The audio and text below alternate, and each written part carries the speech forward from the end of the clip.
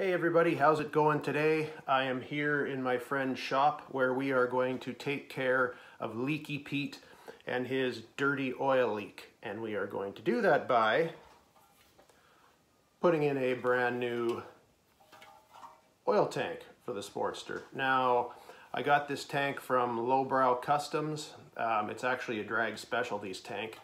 And quality-wise, it's not too bad, but there's definitely some imperfections in the paint, things like that. So I wouldn't be putting it on a show bike, but for $155 and what I'm going to be using it for, that won't be a problem. So let's get to it.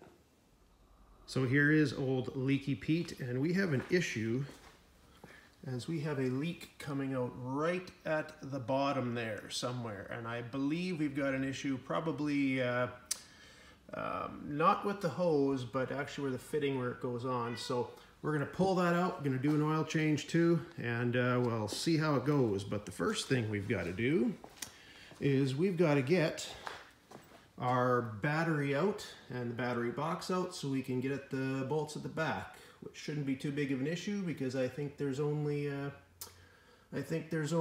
couple of bolts holding it in. And of course we've got a cameo from one of the shop cats as well, so let's get to it. So first things first, and that is getting the oil out. And on these old Sportsters, they have basically drain lines or a drain hose, and this one is located right under the battery box. So before I take that box off, I'm gonna get the oil out. Okay, we got the oil out, got the battery out, and it's just these two bolts holding in this battery box. So we can get that guy out and we can start looking at the bolts to take the oil tank out. Okay, we got our battery box out. Now we can start looking at getting the oil tank undone. And there's three fasten points, one there, one right there, and then we have another one which is located, if I can get a good shot of it, right there. And as you can see, it is sitting basically directly almost on the fender. So you can see this bike's a little bit modified here, so we're gonna see how much fun we have getting that off, but let's get to her.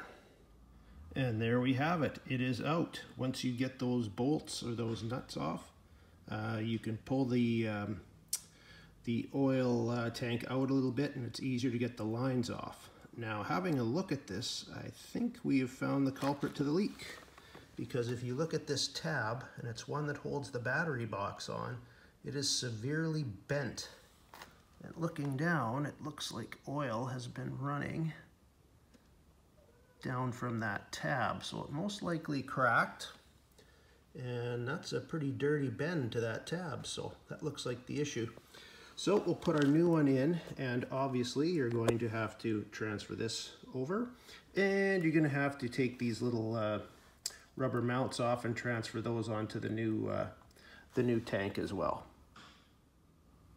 Okay, we got everything transferred over. We're ready to put her in.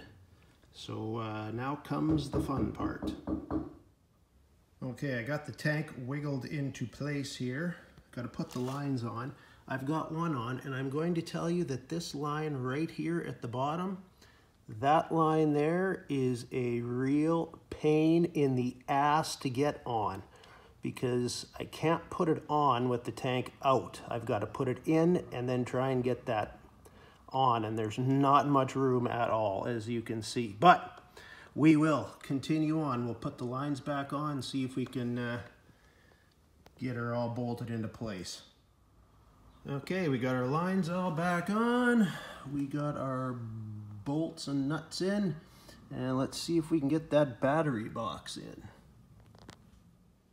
Okay, we got her all pretty much back together. I just got to hook up that drain line, and after that I'm just gonna throw a new oil filter on there too, just because we drain the oil. Might as well do the complete oil change, and then we'll fill this bad boy up and, well, see if there's a big mess. Okay, we're gonna start filling this guy up, and just going to be using the regular Harley 2050 oil, nothing special. This bike doesn't see a hell of a lot of action really. It's more of kind of a bar hopper, so the regular oil will probably be fine. Okay, so let's see if we make any messes.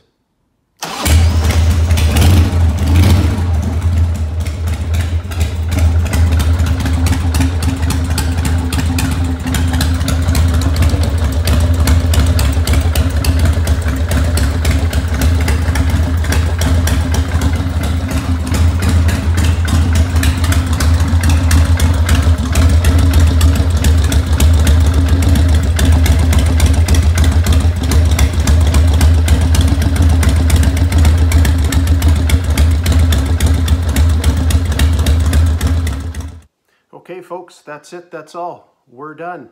Hopefully Leaky Pete isn't quite as leaky anymore, but we shall see. Now FYI, it took about 2.5 liters to fill the oil tank up to get it where I wanted.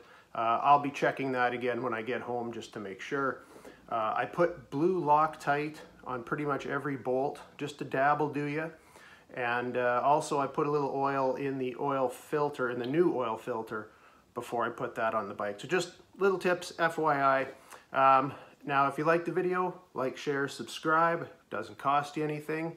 Come follow the further adventures of Leaky Pete. And until next time, we will see you later.